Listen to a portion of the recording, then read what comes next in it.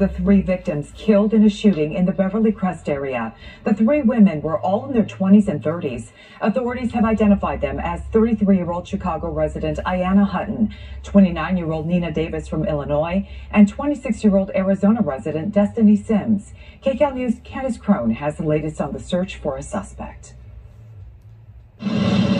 Crime scene investigators worked late into the evening Saturday, combing this Beverly Crest neighborhood for clues after 7 people were shot in what police are calling a shootout. The evidence at scene, there's casings from guns, so we can confirm that this was a gun battle, where the victims were shot. I drove up the hill and I saw all the cops, and I literally was like, are they filming something? Because I didn't think, and then I saw news and a coroner and police cars all down this entire street, and I knew something bad had happened. Neighbors reported hearing gunfire around 2:30 a.m. and called police. Officers responded to the 2700 block of Ellison Drive and discovered 3 people dead inside a car parked in front of the house. The other 4 victims were taken to nearby hospitals with serious injuries. Authorities say the residence where the shooting happened is a short-term rental and that there was a gathering of some sort when gunfire rang out. I was shocked and I felt horrible,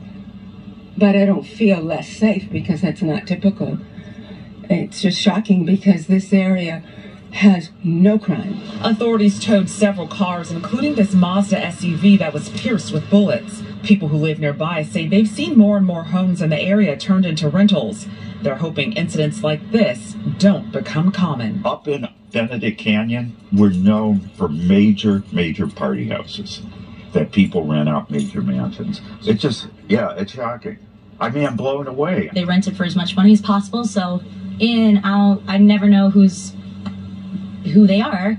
It's not the first time a cop has been called to a rental house. I reached out to LAPD again, still no description of the suspect or suspects involved in the shooting. Detectives are hoping to find security video that will lead them to the killer. Reporting in Beverly Crest, Candace